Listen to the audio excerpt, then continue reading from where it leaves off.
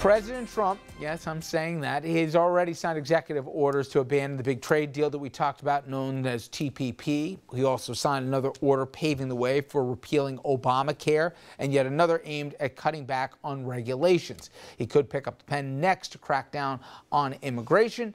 And also, just today, he pledged to cut corporate tax rates in half. Well, it certainly will be an active first 100 days. And we also mentioned, Dominic, the Supreme Court pick. They're saying by the end of next week, we may even get that name.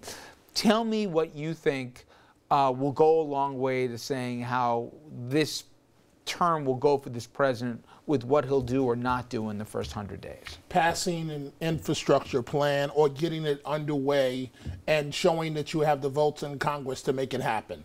That's something that I believe, Richard, will make the American people go, okay, let's give this guy a chance. Right now, he's on a collision course, and something has to give. I respect my colleagues. I respect you. You guys are being diplomatic about this whole thing. He is on a head-on collision course with Sean Spicer, who's going to be the first one to take.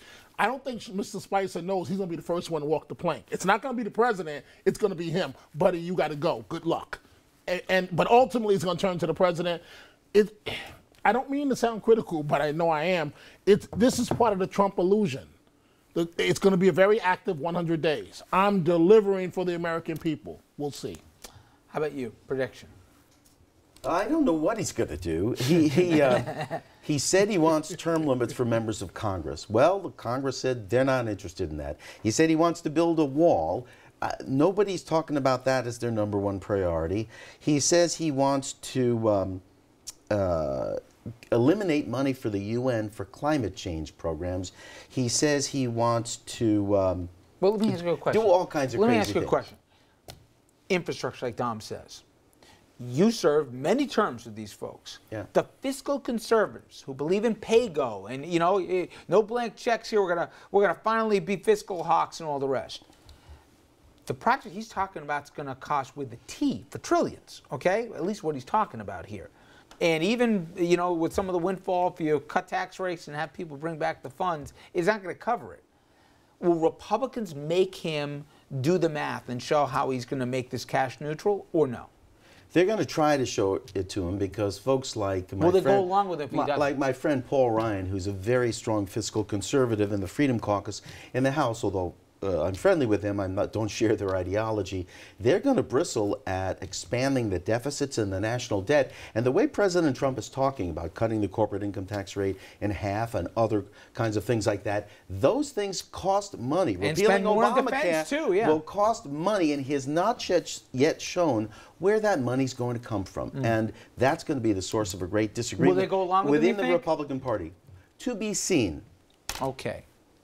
Make a prediction. Sound like McLaughlin. Yeah.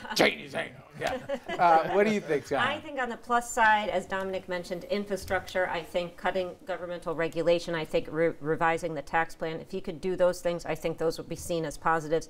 On the very dark side, I think we may see him overturn DACA, and I think those 700,000 young men and women who came out of the shadows in good faith may be put back there.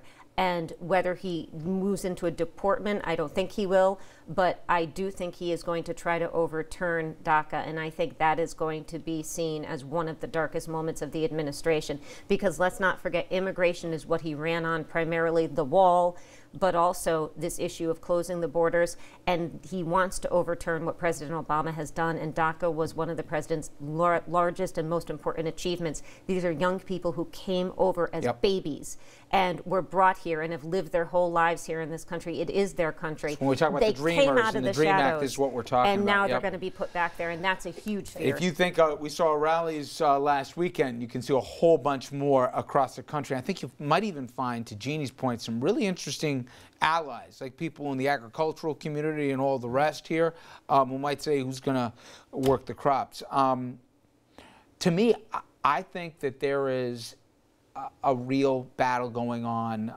within his inner circle. I can't believe that Priebus signed up for some of the stuff that we've seen in just the last 72 hours.